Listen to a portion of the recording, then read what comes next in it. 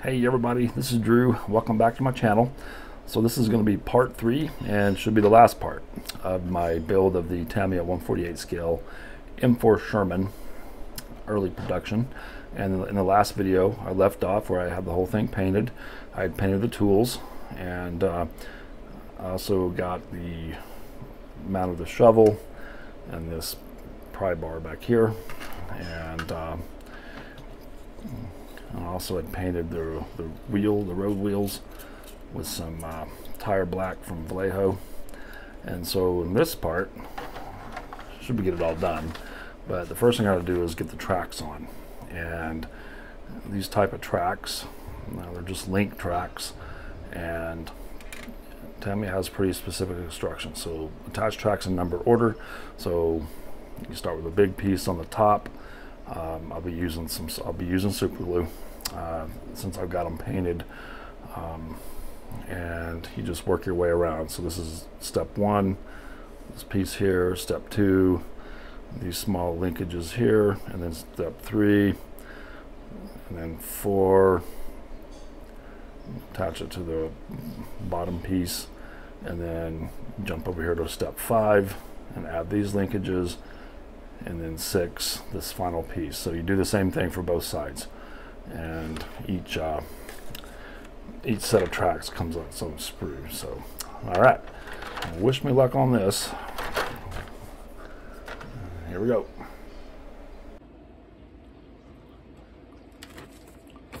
So this first track has a little pinhole. There's a little pin on this roller, return roller, I guess is what it's called. And there's a little hole in the bottom of the track. See right here. There. So I'm going to put a little dab of super glue in there. CA glue. Put a little here. Here.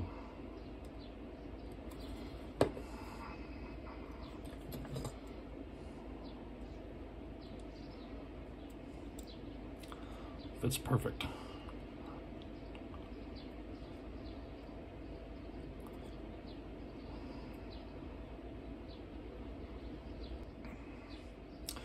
And the way Tamiya, engineered these sprockets is that you can turn them. So you're able to turn them so you can get the teeth lined up on the track sections. So.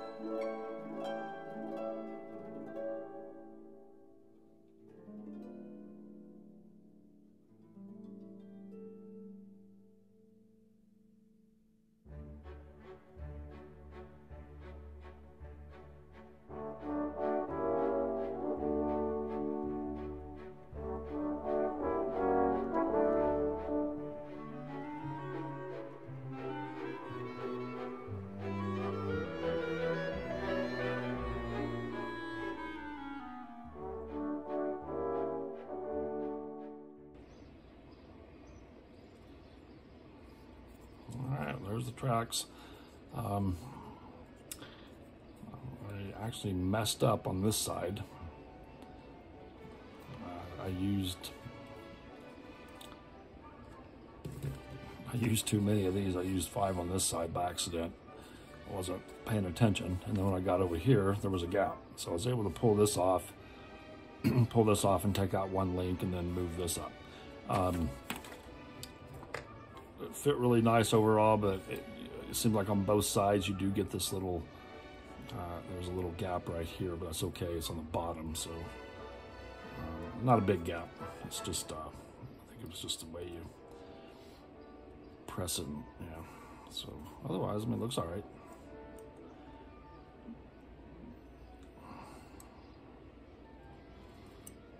All right, there we go. So I'll let it dry for a little while, then I'll assemble put the turret upper hull on top. And then it's looking good.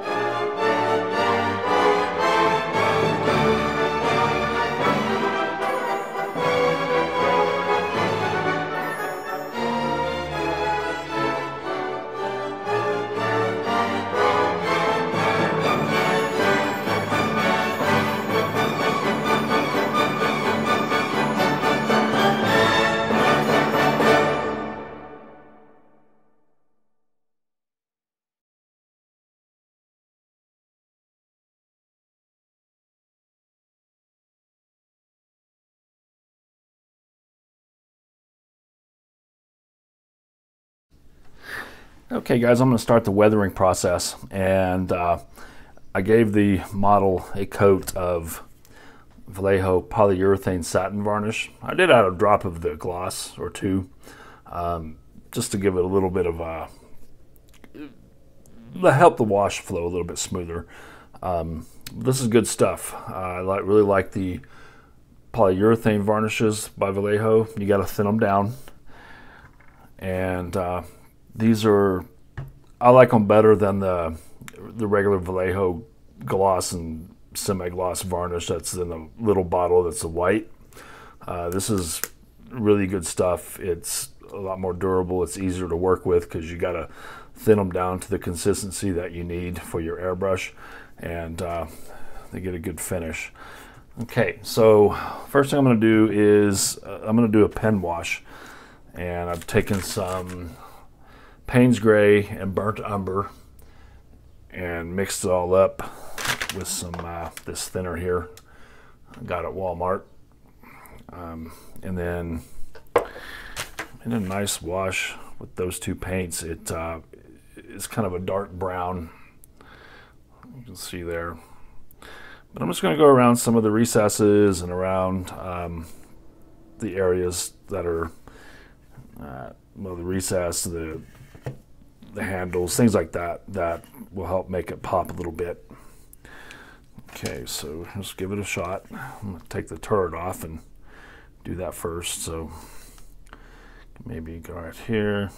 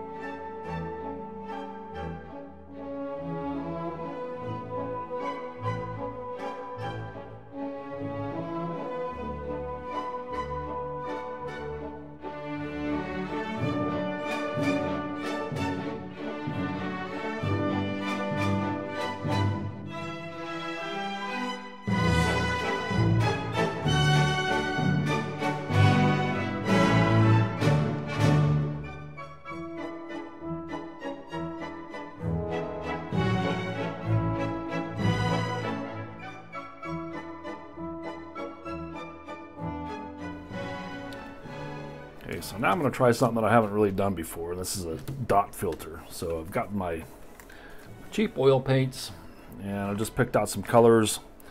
I watched some videos and people recommended. I got some light greens, some light sienna, some yellows. And so the idea is that you basically get some color modulation on the vertical surfaces and also create some streaking effects.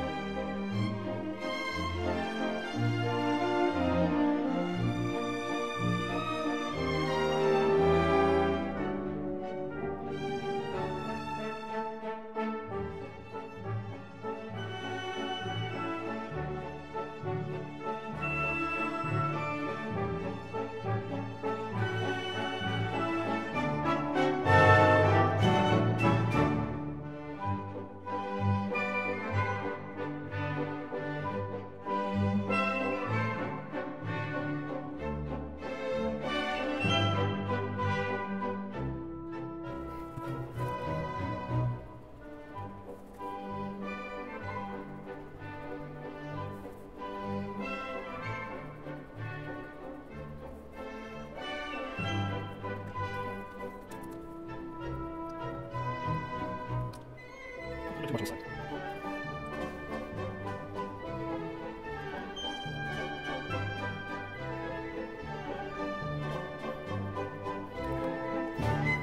Let me do this front.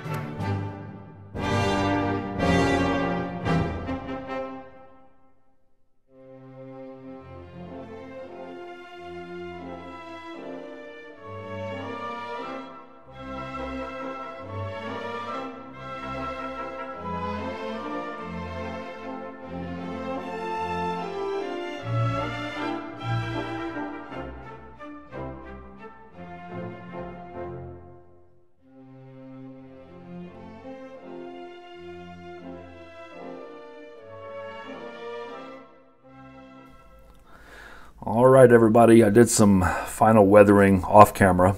I used some pigments, and for that I used these two Vallejo pigments. I have European Earth and Light Sienna, and I just went around and added some dust to where I think that, you know, dust would accumulate where guys would climb on the vehicle, and also as they're speeding through Normandy, France, it's going to kick up a lot of dust. And so I also did the tracks, and basically you just put the pigments on, and you can use airbrush thinner, Vallejo airbrush thinner, as a fixer. And you just put that on there. And I also have some, let me find it. Hang on.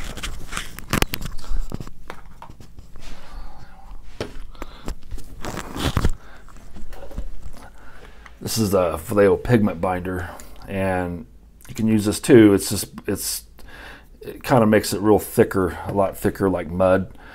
So I did that up in the underside of the hull, on the sides in there, where a little bit of dirt and stuff would accumulate in there. Yeah, so, but there she is, all dirtied up. It's a little bit out of my wheelhouse. I don't like to do heavy weathering, but I figured a tank. I'm going to try it, and let me know what you think. If it's too much, not enough. But there she is.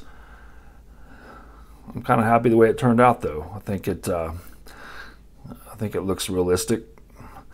I didn't have any stowage for this kit, and I could obviously get some and add some later.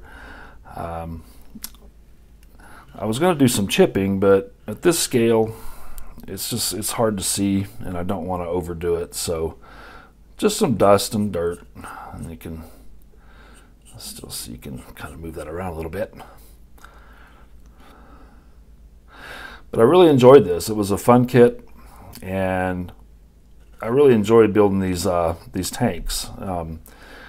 These are the 1/48 scale tanks, and they're pretty cool. They don't take up a lot of space. They're fun to build. They go together well, and it just looks good on your shelf. So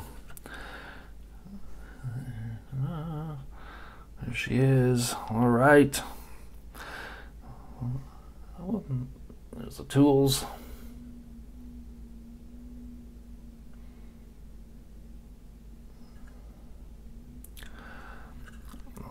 I use the underside as kind of a test area for the pigments and for the binders and stuff like that, because really, who's going to look on the underside? But it got pretty filthy.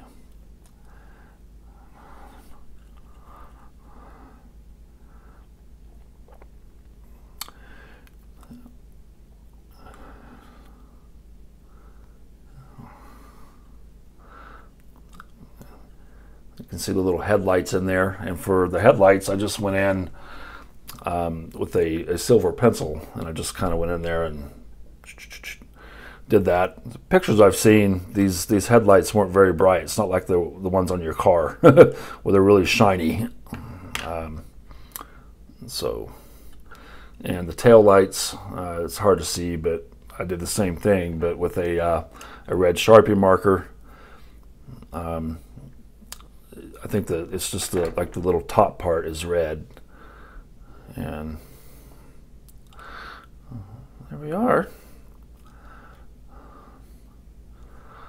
Well, let me know what you think, guys, and if you like my videos, please consider subscribing. Give me a thumbs up too, that helps the algorithm. Appreciate it. Had a lot of fun doing this, and yeah, I haven't made an antenna yet either, so I'll do that eventually. There we are. All right, everybody, I'll have a few pictures at the end here, and I'll see you in the next video. Take care. Bye-bye.